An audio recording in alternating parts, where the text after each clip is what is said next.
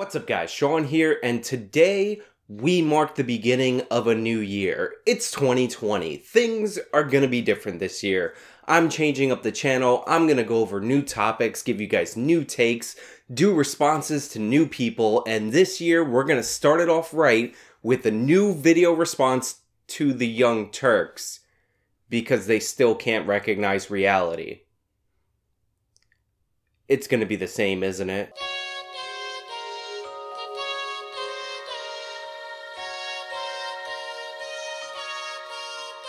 Oh, I'm sorry, were you looking at the new mug that I got ordered from my Teespring store? Link in the description, promo code DUMBPROMO for 10% off.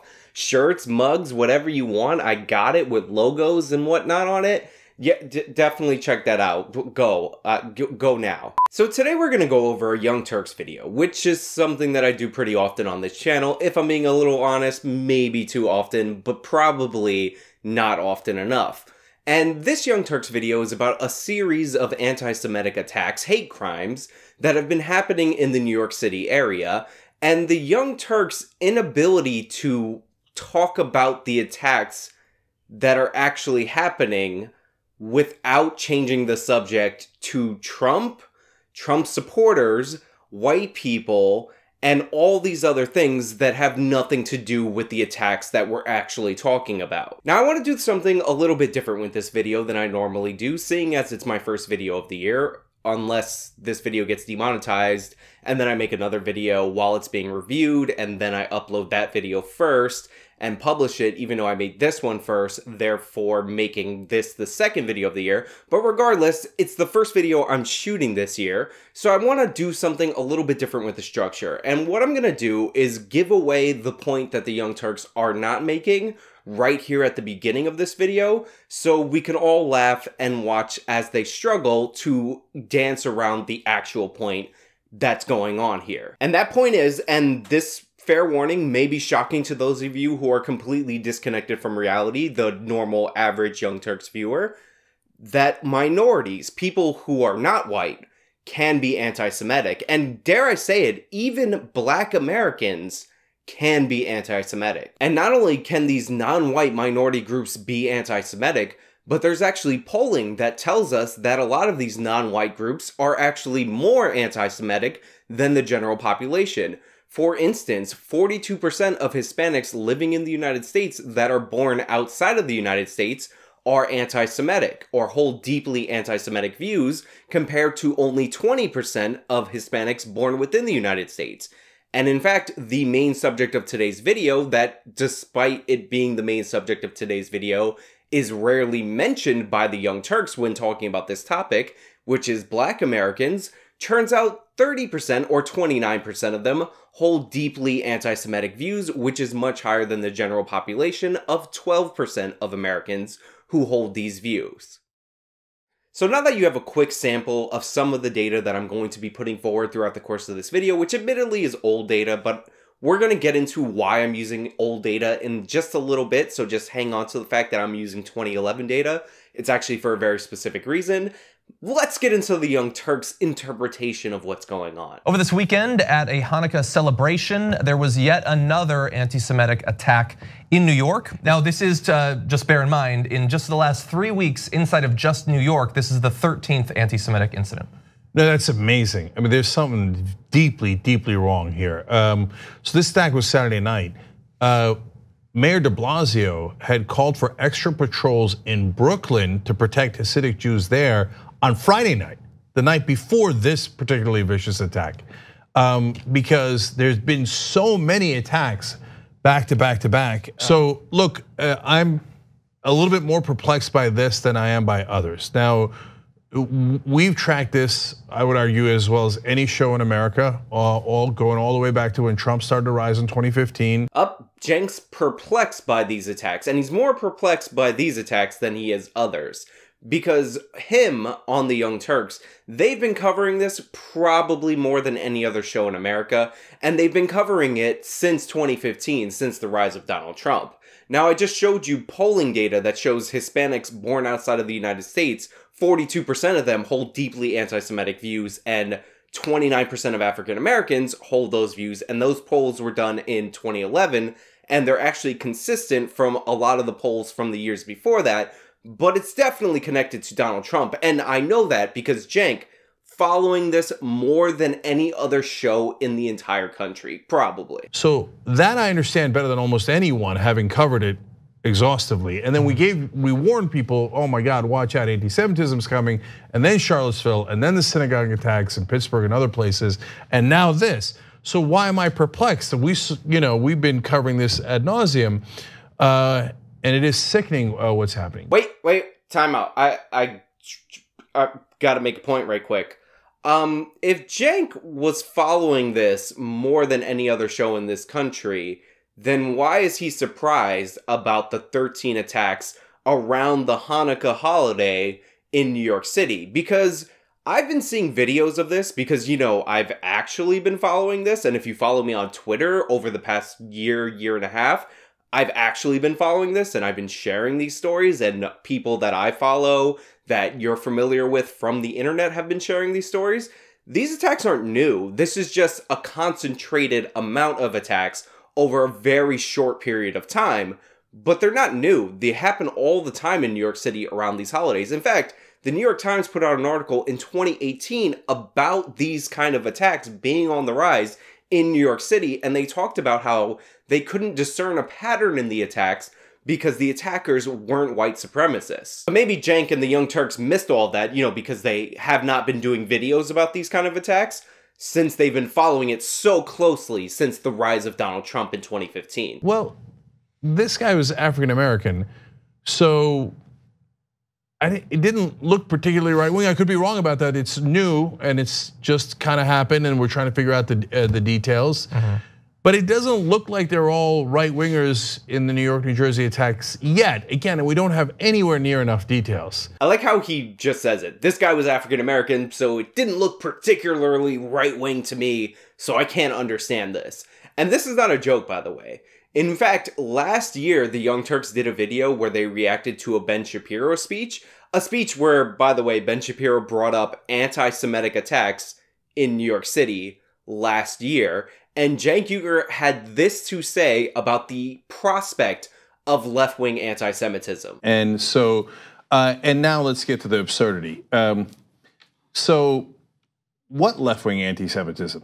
So yeah, while this video is cringy and awful and terrible and downright embarrassing, like it is embarrassing to watch these two grown adults not talk about the actual issue at hand, and in fact do everything humanly possible to not talk about the issue at hand, I'm not surprised by it, because last year when Ben Shapiro was giving a speech and he's talking about Islamic anti-Semitism, which is not mentioned in this video, every other kind of anti-Semitism under the sun is mentioned in this video, but not Islamic, and he's talking about anti-Semitic attacks in New York City, and Cenk Uygur does a response video where he's like, left-wing anti-Semitism, how's that possible? I don't know why I'm doing a Bernie Sanders voice for Cenk, but you get my point.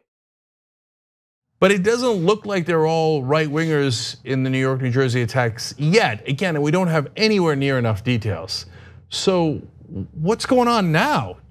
Jesus, and I'm not positive, John. This is Cenk Uygur, host and owner of The Young Turks, the fake news show that exists on YouTube that gets preferential treatment from YouTube, and current congressional candidate for California's 25th district, saying that he doesn't understand these attacks, even though they are clearly anti-Semitic, because they don't look particularly right-wing to him, even though they could be, they still could be. I'm not saying it's not the right wing. Somehow, some mental gymnastics can make this Orange Man's fault. But right now, he can't figure out exactly how to make it Orange Man's fault, so that's really confusing to him. So what's going on now? Cenk, I got this one. Just call on me. I'll tell you what the answer is. I'll tell you what's going on here. What's going on here is that a group of people, Black Americans, who are more likely to be anti-Semitic, are committing anti-Semitic attacks more often. There's a lot of anti-Semitism, and not all of it is directly linked to the right wing. It goes back thousands of years, obviously. Of course. So there's a ton. Now, to the untrained ear, what John Iadarola just said there might sound like he's actually approaching, or at least in the neighborhood of the truth. Cenk is completely confused. He's perplexed. How could a group of people that are statistically, through polling, year after year, shown to be more anti-Semitic than the general population be committing these anti-Semitic attacks. Totally confusing. I can't even fathom it. Honestly, my head exploded 4 times making this video. But John Irola, he says, you know what? Not every anti-Semitic attack is directly linked to the right wing. Which sounds true until you realize that later in this video, John Irola is going to argue for an indirect link to the right wing. But first, Cenk Uygur has to blame the right wing for thousands of years of anti-Semitism. Go for it. But remember, the thing that goes back thousands of years, it is the right-wing hatred of, and I don't mean that in like, oh, I knew who the political associations of the. Oh my God. Cenk just said that thousands of years of anti-Semitism, I don't know why I'm doing Bernie Sanders again, the thousands of years of anti-Semitism is due to the right wing. You know, the MAGA pharaoh in ancient Egypt, which I guess would be mega because it would be make Egypt great again, which is kind of way more awesome than MAGA now that I thought about it. Who doesn't want to wear mega hats everywhere? It's like Mega Man. Oh, I'm tying them all together. Mega Man, Capcom, games. That's how we learn the anti-Semitism. So when you have extreme right-wingers, they do bigotry, they do racism, they do anti-Semitism, and they do it all across the world. So in a sense, we understand that. But seriously, this is the legitimate analysis put forward by the Young Turks. That all anti-Semitism is due to the right wing, even thousands of years ago, before we had what we would call a right wing. All right, I mean, that's your argument.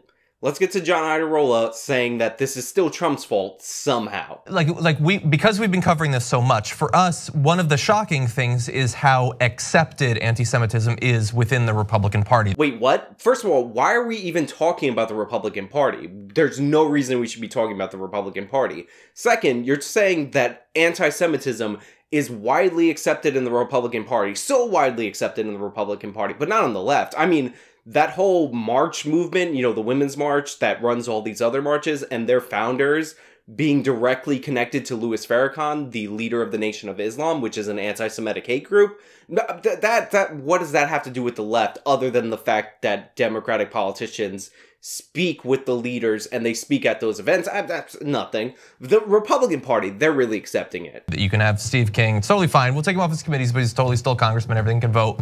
Whoa. Steve King, hold on. And for the record, if I'm wrong about this, then tell me in the comments.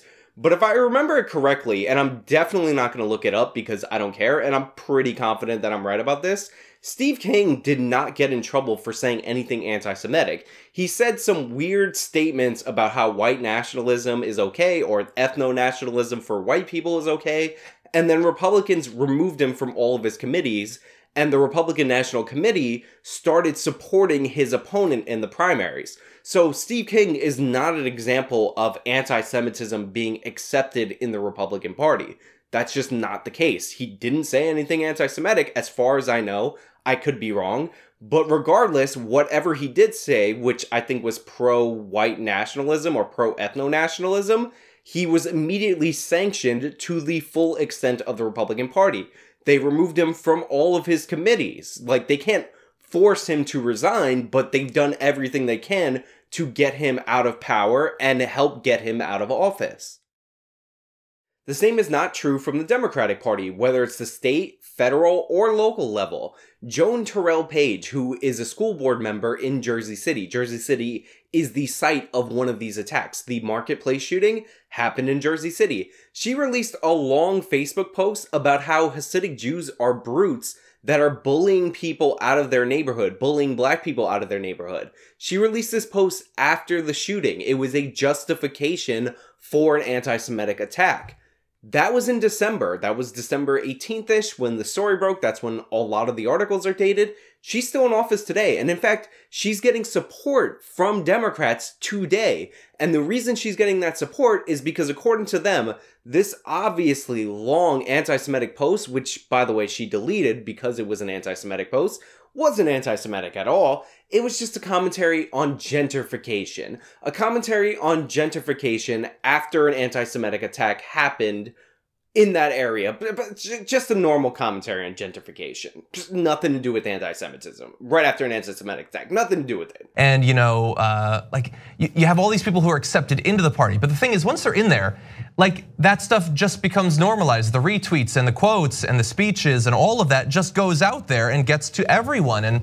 And the thing about normalization is that it sort of pulls the center of gravity on this thing in a dangerous direction. Like not every, like, so I personally believe that Republican elected politicians are moving farther and farther away from supporting democracy. But if they're successful, it's not just going to be getting their own voters to question whether democracy is the way that a government should be organized. It's also causing other people to question it. These things that seem so weird initially become normalized. Yeah, that's right. According to John Iadarola, the Republican Party and Donald Trump are so anti-Semitic that they're actually normalizing it so much that the people who hate Donald Trump and are opposed to everything humanly possible that Donald Trump does. Like, if Donald Trump had water in the morning, they'd be like, no more water.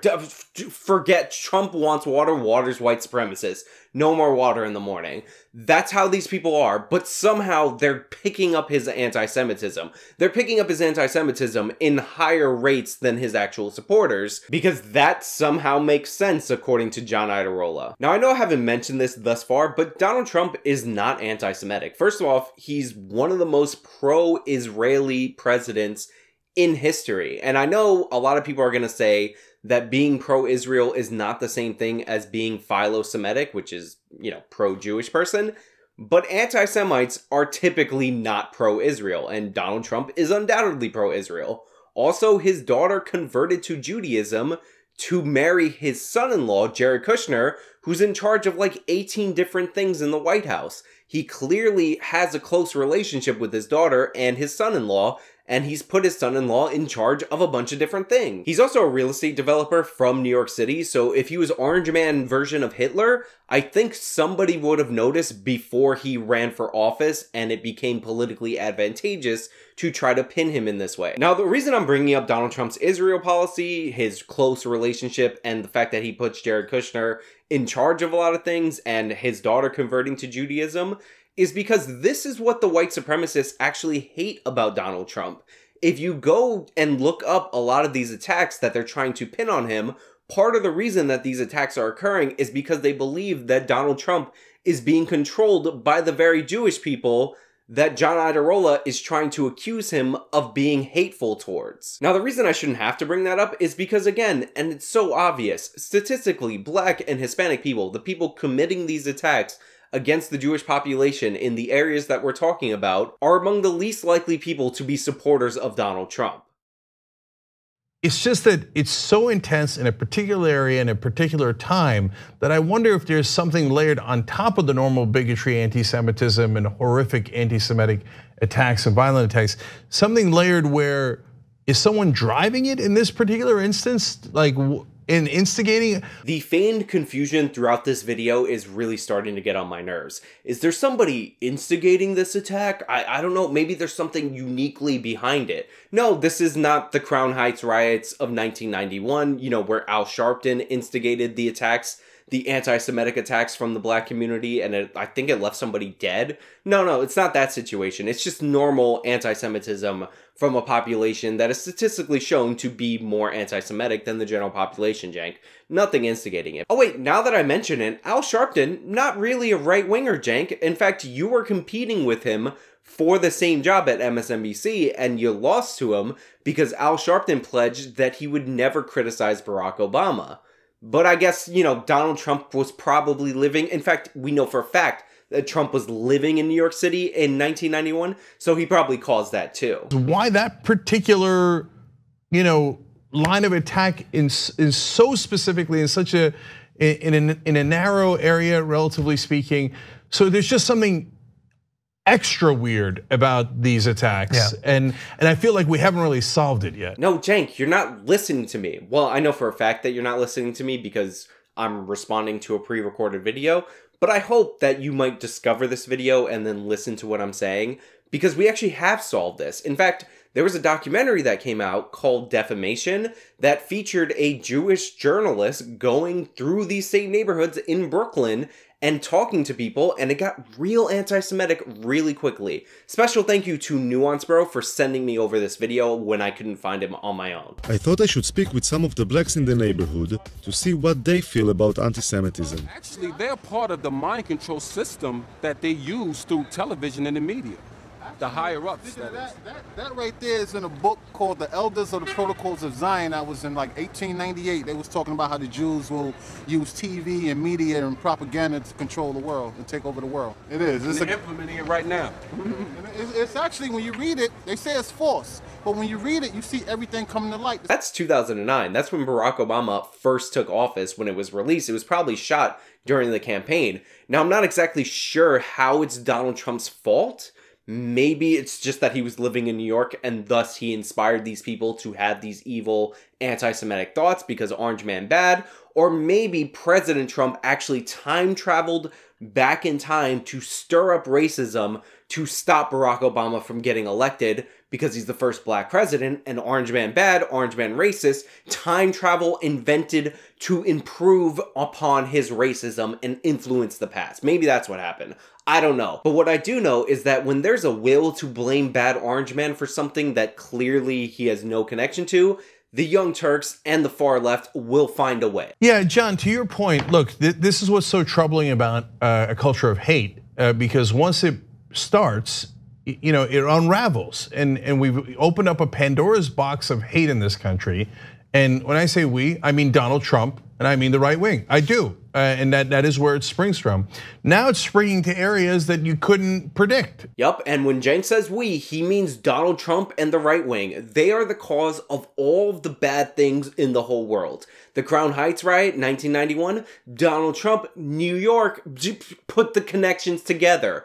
2009, that interview on the street, President Trump time traveled to try and stop Obama by influencing people to be anti-Semitic. All of it's Donald Trump. Anti-Semitism going back thousands of years, think about it, Donald Trump probably time traveled, became the mega pharaoh in ancient Egypt, which makes a lot of sense because he likes to build things, and that's why they started building pyramids, and he also likes to cover things in gold, and everything's covered in gold in all the movies that I watch about ancient Egypt. So, I mean, if you really think about it, it all makes sense, and by really think about it, I mean, if you're completely brain dead, this line of reasoning makes sense. And you know, maybe I'm too, the guy's African American, so that's why I keep pausing. Like, why is he a right winger Nazi? I haven't heard of too many African American Nazis. I'm keeping it real, right? It's not a common occurrence. Cenk, you shouldn't be confused or perplexed by the idea that these attacks are coming from black Americans, because as I've said many times throughout this video, black Americans are a demographic of people more likely to be anti-Semitic than the general population. Perhaps if you didn't assign your production team to look for B-roll of Donald Trump, white supremacists, and a bunch of things that are completely disconnected from this story, and actually had them look up information related to this issue, then you'd have something of value to say. But instead, we're looking at one of the most embarrassing videos I've ever seen on your network, and that's saying a lot. And by the way, I'm only like halfway into this video and I'm already tired of talking about it because it's so bad and you're missing the mark so horribly that there's really nothing I can say without continuously repeating myself from this point on. Right? It's not a common occurrence. Is there some anti-Semitism in the African American community? Of course, there is in every community, right? So I get that phenomenon. And so anyway, bottom line is, I hope that this is not metastasizing. Cenk, it is a common occurrence. It's been going on for years. And just so you know, a story does not come into existence the moment you decide to talk about it on your program. And the idea that we're going to ask the question if there is a possibility that there's anti-Semitism in the African American community is ridiculous. Again, there is statistically more anti-Semitism in that community than other communities across the country. Now look, I've made my point, and if it's not obvious to you that the Young Turks has no interest in talking about what's actually going on with this story, then I don't know what I can do for you. I can't go on and review the rest of this video because it gets really stupid really quickly. Like, they start talking about how Donald Trump tweeting inside a 4 or 5 hours about this incident is somehow a secret code or a signal boost to the evil racists that support him because whatever.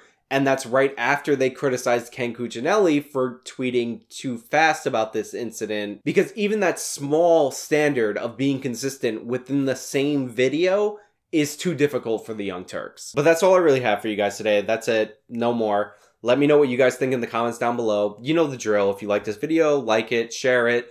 Patreon, Subscribe Star, Teespring, PayPal, and Venmo. This has been me talking about the Young Turks because 2020 will not be that different from 2019. Till next time.